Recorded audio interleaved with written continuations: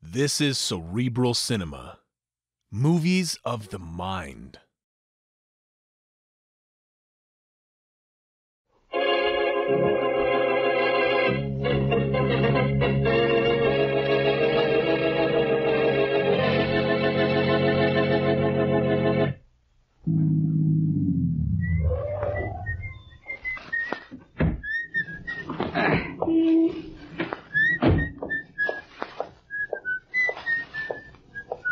Hello, Harry. How's Dale Avenue's best-looking doorman this morning? Oh, fine, thank you, sir. How did you know my name? I have a terrific memory, Harry. I've called you by that name almost every day for 3 years. Every day for 3... Oh, I'm sorry, sir, but I don't recall having seen you as long as I've been on this tour. Oh, dear. Do I know you, sir? I'm Boston Blackie, and you should know me. You've talked to me often enough. What goes on here? I don't understand this at all, sir. Oh, you must come have on. the wrong doorman. Perhaps the nightman. Or perhaps the wrong building. Oh, give it up, will you, Harry? It's not that good a joke. How are the children? Sir, this is terribly confusing. I have no children. Will you stop? I don't know what the idea is, but... Oh, well, never mind. Oh, well, never mind. Oh, well, never mind. Oh, well, never mind. Is Miss Wesley waiting for me in the lobby, or is she still up in her apartment? Miss Wesley, sir? You're going to run this right into the ground, aren't you? Yes, Miss Wesley. Miss Mary Wesley. I'm very sorry, sir, but I Look, don't... this is 1919 Dale Avenue, isn't it? Yes, sir. Your name is Harry, isn't it? Yes, sir. And in apartment 19G, you have a blonde tenant named Mary Wesley, don't you? I'm very sorry, sir, but I've been on this door for 12 years, and no one named Mary Wesley has ever lived in this building.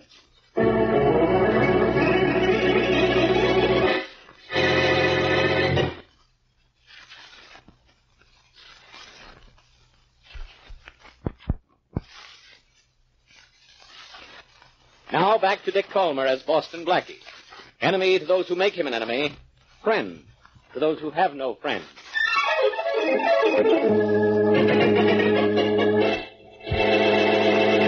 Harry, what's it say on this door? 19G, sir. But no Miss Wesley lives here. Are you kidding? A tenant named Wanda Bennett occupies 19G and has for several years. We'll see about that in just... Yes? Well, who are you, and where is Mary Wesley? Mary Wesley? That's right. I'm afraid you have the wrong apartment. Forgive me, sir, but I told you so. All right, Harry. I'll take over from here alone. Very well, sir. Miss Bennett, I'd like to talk to you. Why, of course. Come right in. Thank you.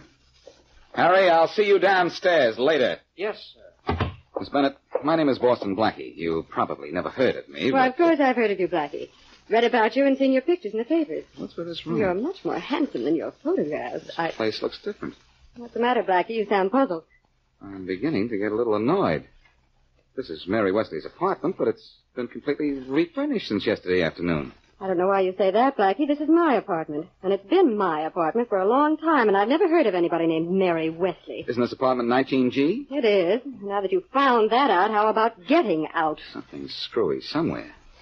According to this setup, I must be in the wrong building and the wrong apartment, but I can't be. No. No. Even the great Boston Blackie can't be right all the time. Listen, I don't know Mary Wesley. I don't know why you think this is her apartment, and from now on, Blackie, let's just say I don't know you.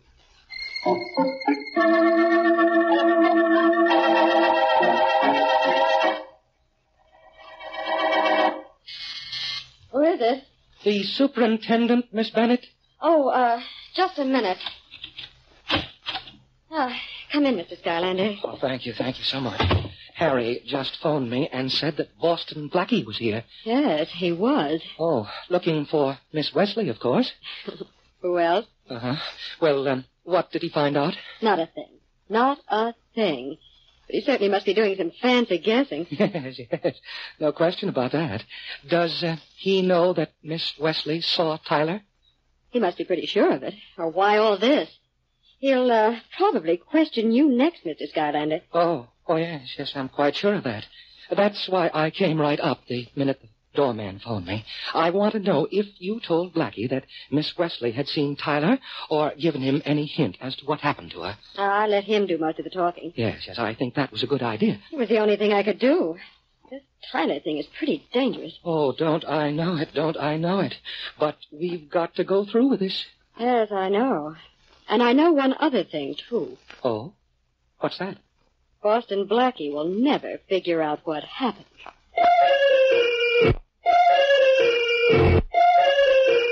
sorted. That's his... I'm sorry I didn't get here last night, Mr. Tyler, but I was over to Buddy's house and didn't get your message till this morning. Now, that's all right, Bill. I was pretty busy last night myself, anyway. Yeah? Blonde, brunette, or redhead? Assorted. You really kill 'em, don't you, Mr. Tyler? Well, I'm not being fooled. It's my money they like. But I like them, so it doesn't matter. Now, Bill, our little partnership has satisfied me perfectly. Yeah, things have gone like clockwork. Yes, like clockwork. But results of your activities are going to be discovered any day now. Before that happens, I want you out of town. Huh? Change your name from Bill Willoughby to, let me see, Jim Lawrence. I suggest you leave town today. Okay, but what about my share of the money? I know you paid the cost of everything, but you said we'd split the profits 50-50. We will. But I have a lot of money outstanding. Yeah? Now, when you come back in a month or two, I'll have your money for you. Okay, but look, don't spend all our profits on those dames of yours. You don't mind if I spend my share, do you? That's okay with me. Who gets it, huh? That blonde girl named Mary you were out with last night? What? The one you picked up at the Club 60? How'd you know I was with a blonde named Mary at the Club 60 last night? Your butler told me. He said you came home last night mumbling to yourself about her. Is she the one you're going to start seeing steady? No, Bill. I doubt if I'll ever see that particular blonde again.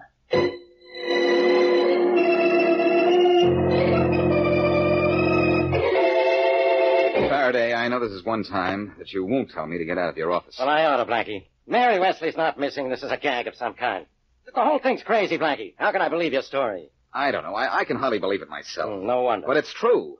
Mary's doorman didn't know me. Mary's apartment is 19G, and a girl named Wanda Bennett says that she's lived there for a long time and says she can prove it. They were both kidding you.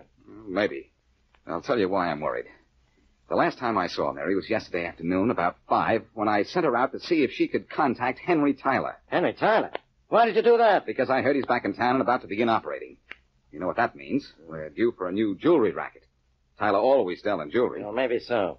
But look, why did you send Miss Wesley to find him for you? Because no one knows what he looks like. But he's a sucker for a pretty girl. Always picking them up in night spots and restaurants. So you sent Mary to see if she could accidentally get close enough to Tyler to get picked up, huh? That's right. Tyler likes to play the big shot with women. I was pretty sure he might hint to her that, well, what he was up to. And you let her go. Genius! Cut it out, Faraday. I'm really worried. You think she saw Tyler and he got wise, huh? Yeah. Come on, I'll take you up to Miss Wesley's and show you how to get the truth out of that doorman, that Wanda Bennett, or somebody in that building.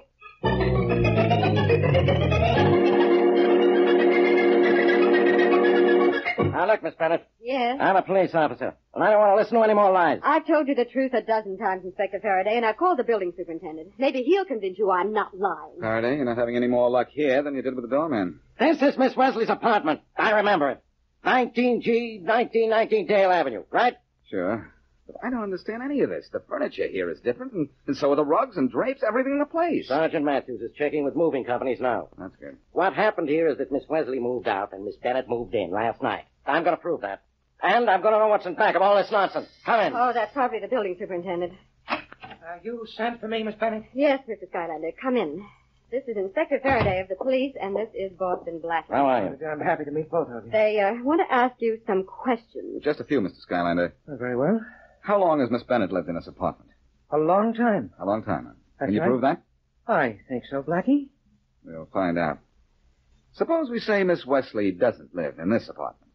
Where in this building does she live? Miss Wesley? Yes. Oh, we have no Miss Wesley here. Are you sure you have the right name? And that's the only thing he does have right so far, Mr. Skylander. And I'll...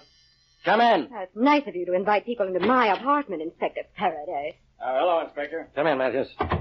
You checked with the moving companies yet? Just as you ordered, Inspector.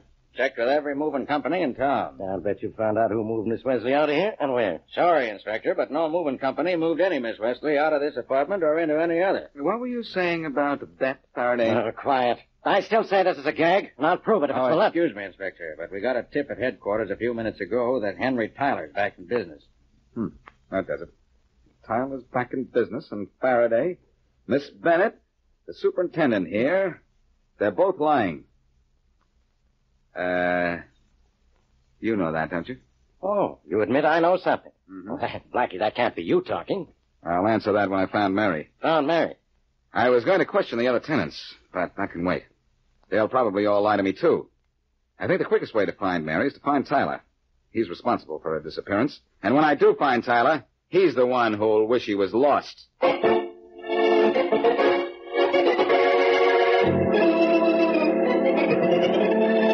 Mr. Tyler, I can't believe it. You'll sell me those Stanley watches for $20 each. At $20 each, Mr. Johnson. Well, And please don't say that they're stolen goods.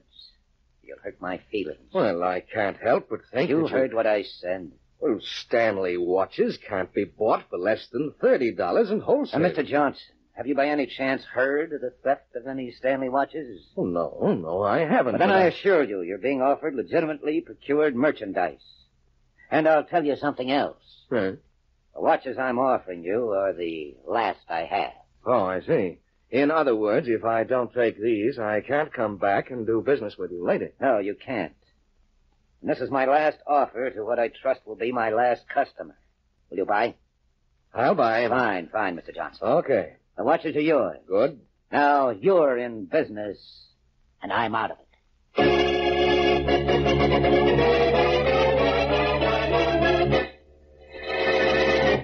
And now, back to Boston Blackie.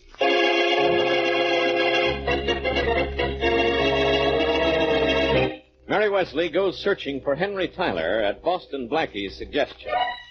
When Blackie calls on Mary the next day, not only are she and her furniture and personal belongings missing, but someone else is living in her apartment and claims she has been for several years. Meanwhile, Henry Tyler, famed jewelry racketeer, completes his latest operations before either Blackie or the police can find out what he is doing. As we return to our story, a phone call comes to police headquarters. Hello? Officer, this is Miss Snyder. I'm secretary to John Stanley of the Stanley Watch Company, and I want to report the disappearance of the chief of our package and shipping department, Bill Willoughby. Now, what makes you think he's disappeared? Well, he didn't show up for work this morning, and he isn't home. Your firm hasn't heard from him for 24 hours. You think he's missing, Miss Snyder. That's right. I wouldn't call that a good... Now let me explain. Shipments of our watches are being returned to us.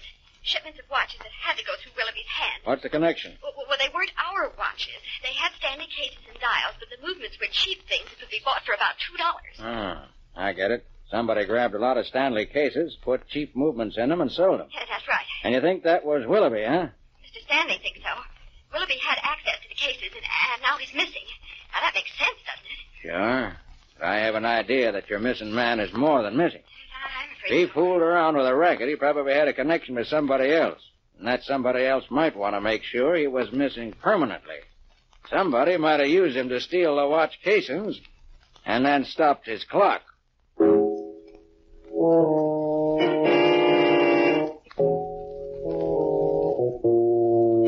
Faraday, I know I've cluttered up your office with crazy notions, but I'm still convinced that if we can get to Henry Tyler, we'll find Mary. Maybe. Only I've tried to locate the guy, and I can't. We haven't heard a word about Tyler since Matthews gave us that tip. Blackie, you had no right to send Miss Wesley out to look for him. You ought to know Tyler's too smart to spill anything to anyone, even a pretty girl. Tyler likes to brag about himself to women. I know that much about him. Well, you obviously had nothing to brag about. Well, maybe he bragged plenty and then discovered who she was. It's a fine time to think of that, you know. Anyway. Homicide, Faraday. Oh, hello, Inspector. This is Matthews. Yeah? You haven't picked up a body today that we can't identify, have you? Not that I know of. Why? Well, the gal secretary to John Stanley at the Stanley Watch Company says the chief of their packing and shipping department's missing. Missing, huh? The name's Bill Willoughby. No one by that name in our morgue? Well, we may have to reserve a slab for him yet. Looks as if he was mixed up in a watch switching racket at the Stanley Company. Anyhow, he's missing. Okay, I'll check on it. I'll have an alarm sent out for him to every city within 1,000 miles. Get me a good description of the guy. Right, Inspector. So long. What was that all about, Faraday? Shouldn't I ask? No, nothing important. A guy at the Stanley Watch Company was in on a gimmick to switch watches. Now he's missing. I'm more interested in Mary's being missing. I still say she's pulling a gag of some kind. But why? She has no reason to. Faraday, this is beyond the joke stage. It's very serious. Either Mary has dropped out of this world or we're out of our minds.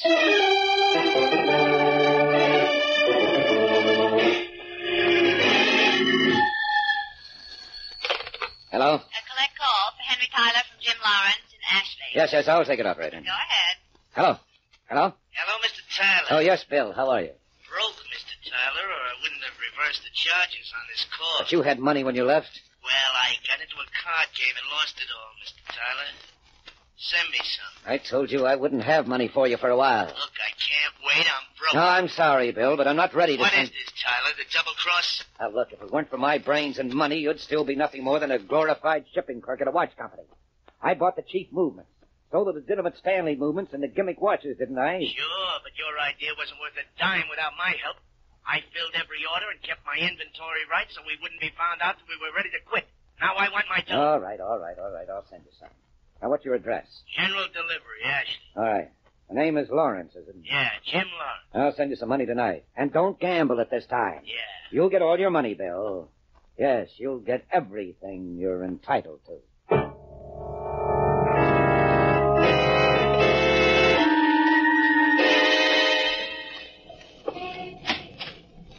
Good evening, Mr. Johnson. Oh, hello, Blackie. Mr. Johnson, do you still have Miss Wesley's watch, the one I brought in last week to be cleaned? Oh, yes, Blackie, I do. Oh, and she hasn't been in to pick it up. No, but it's ready. You want it? No, I don't think so. I was hoping she'd been in to get it. You'd remember when. At least I'd know when she was left. What's the matter, Mr. Johnson? You seem upset. Well, I have reason to be, Blackie. I sold a Stanley watch this morning. This afternoon, the customer brought it back to me with the casing and works of a $2 timepiece. Uh-oh. I looked at a shipment of Stanley watches that I bought last night, and all 400 of them were nothing but $2 movements in Stanley cases.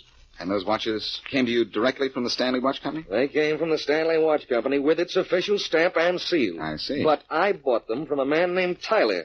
He said these were the last ones he had. Tyler, huh? And he's got no more watches to sell. Why didn't I think of this before?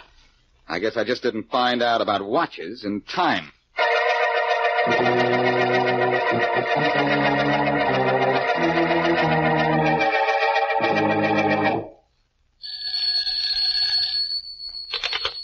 Hello?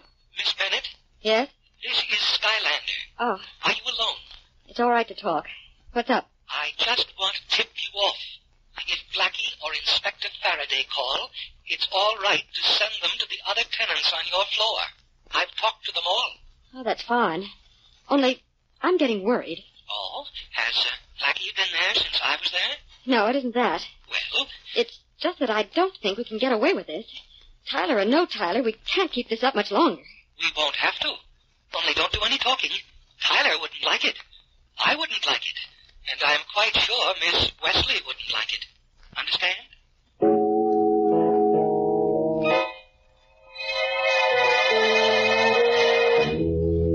That's the story, Faraday. It took money to buy a lot of those $2 watches, and Tyler had the money.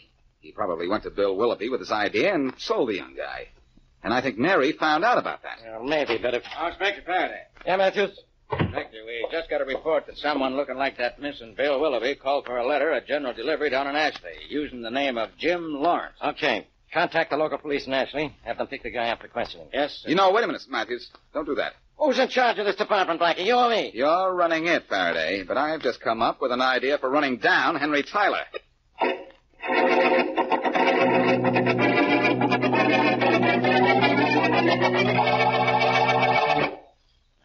Hello there. Got anything for me today? Let me see. What was that name again? Jim. I know you were in yesterday. I gave you a letter sent in care of General Delivery, Yes. but I don't remember the name. The name is Lawrence. Jim Lawrence. Oh, yes, that's right. Glad you think so. You got anything for me? Yep, a wire. Uh-huh. That's a telegram, only people call them wires. Yes. I don't know why. Never could figure it out. Let me have it. Okay, young fella, here you are. Now, you sign right here. Yes, sure. That's There it. we are. Now, might as well open this, eh? Uh-huh. Well, I'll be... What's the matter, son? Bad news? Yes. Yes, but it's going to be bad news for the guy who sent me this wire, too.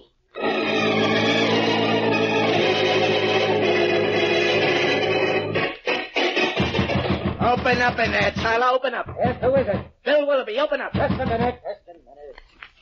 Hey, what's the matter with you, Bill? You're out of that money I sent you yesterday. No, I still have most of it. And what are you doing in town, you fool? The police are looking for you. You know what I'm doing here. You sent me a telegram to come back. Are you out of your mind? I didn't send any wire. No, well, it's addressed to Jim Lawrence, General Delivery, Ashley. And who knew I was in Ashley and under that name but you? You young idiot.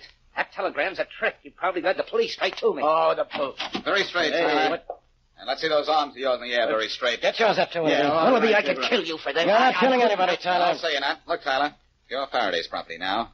But I want to know where Mary Wesley is. Who? Take that Willoughby out of here, Faraday. This guy wants to play. Oh, let me stay and watch the fun, Blackie. Blackie? You're Boston Blackie? Yes, and I sent Willoughby that wire and followed him when he got off the train. Never mind about that. Where's Mary Wesley? Now, look, Blackie, I don't know where she is. I don't even know who she is. She's a blonde girl. What's more important, she's my girl. And I know she set out to meet you. Hey, wait a minute. She about 5'4", wearing a blue dinner dress? That's her. You did see her, didn't you? Yes, as a matter of fact, I did. A couple of nights ago at a club. But that was the last I saw of her. The very last.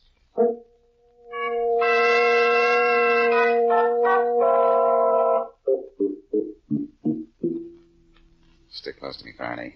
I'm going into Mary's apartment and get the truth out of that Bennett girl. Well, you're a sucker to want witnesses. But go ahead, ring the bell. You've got Tyler and Willoughby. Now it's my turn to get somebody. When that gal answers this door, I'm going to get... Mary! Hello, Blackie. Mary, Hey, what's going on Now, here? please, now, come on in, both of you, and don't scold me. Don't scold you. I ought to Oh, put you... Blackie, I had to do what I did. I bet. Well, I... Where have you been? I've... And who was the girl in this place? Look, I've been hiding.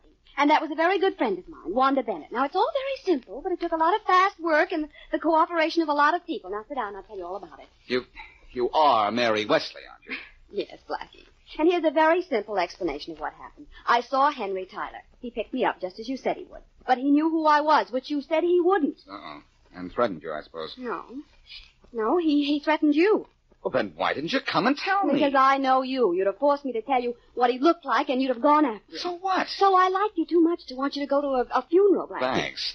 And Tyler said he'd kill you on sight, so I arranged this. I said all along it was a gag. I really got cooperation, didn't I? You sure did. The moving company promised not to say they'd move my stuff out and Wanda's in. Yes? Mm-hmm. And Harry the doorman and the superintendent, Mr. Skylander, and the other tenants all But cooperated. why, Mary, why did you do such a crazy thing? What did it accomplish? Just what I wanted it to accomplish. Oh. You were so busy trying to figure out the mystery of what happened to me, you didn't try to find Henry Tyler. You see, Uh-oh. Good heavens. You did find him, didn't you? Yes, I did. Even before I found you. Next time you want to play tricks on me, do me a favor, will you, Mary? What, for instance? Think of something to do that will baffle, upset, and bewilder me, and then...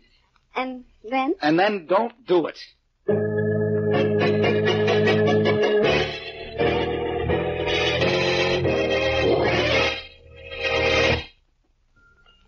I think you will enjoy playing this music very much, mademoiselle. I hope so, monsieur. I've searched half of Paris for it. Here at Pierre's shop on the Rue de la Seine, you will always find all the finest music ever written. I remember that.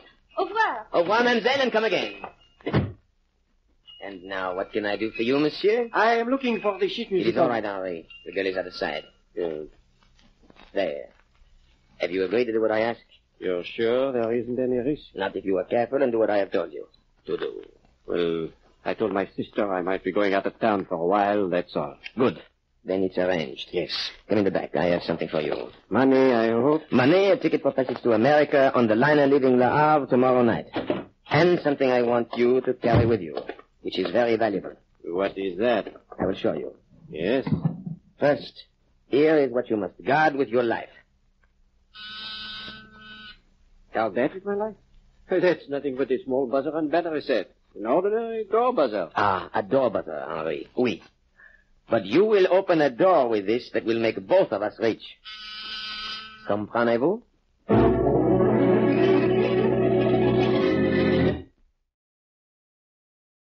Cerebral Cinema hopes you have enjoyed this movie of the mind.